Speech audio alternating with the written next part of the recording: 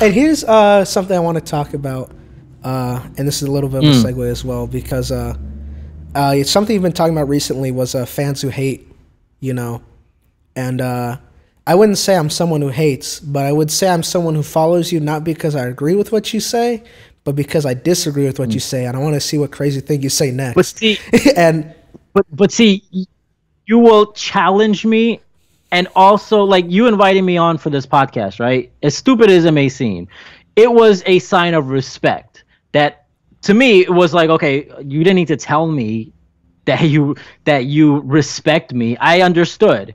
Right? So that's exactly what I mean. When you say that you noticed that the camera setup was different, right? Even if you disagree with what I'm saying and whatever, that still tells me that you're still supportive enough of whatever it is that I want to do to notice these things, right? So that to me is something that, okay, if you dislike me, if you want to make a troll account, why I call you a fan is because you're not doing that for anyone. Like, you're not just making a troll account. I don't have a troll account. I made a video the other day about no one trolls me. I made a video the other day about being the most hated on Instagram, and so many people commented and said you can't be the most hated on Instagram with just 4,000 followers. And what I was truly befuddled by with that was like, how many people with 6-figure followers do you know who get this level of hate? You definitely are. And me and my producer talking about that video, because I sent him some stuff. I go, I say in the context of what he is, he can very justifiably say that he is definitely one of the most disliked. You have like 8 troll accounts, and I would say this: the KindCast is the greatest account on Instagram. I'm sorry, I love the KindCast because they have your way of speaking down. Listen, this was a great interview, Evander. I gotta go. All right.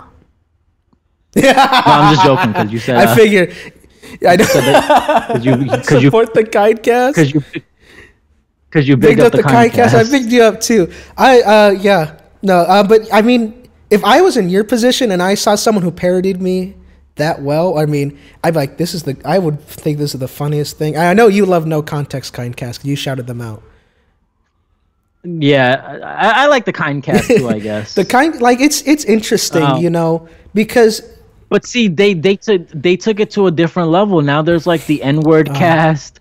There's the nicer cast. There's the nicest. They're running out of cast. parody names. It's like it's getting too much now. Y'all gonna kill it. They have a group chat which they added me to. It's called the Cast Collective. I think they did kill it because I don't think they post much anymore.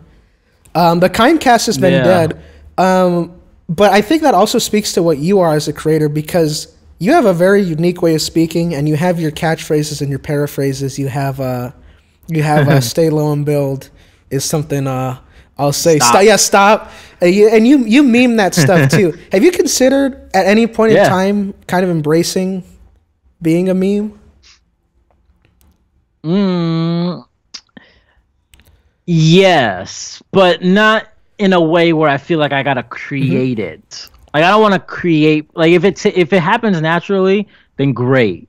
Like everything up until this point, the parody accounts, when people screenshot and they make a meme or whatever, it's all been unintentional on my end. I never said anything to say, okay, this is a exactly, because I don't think you can plan it has to be organic, and that I'm so happy you brought that up, because now it feels like a lot of people are just trying to go viral.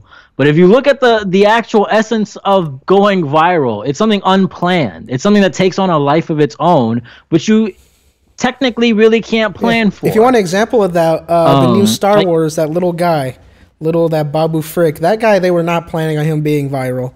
He had like... I didn't even like that character at all. He just says, hey,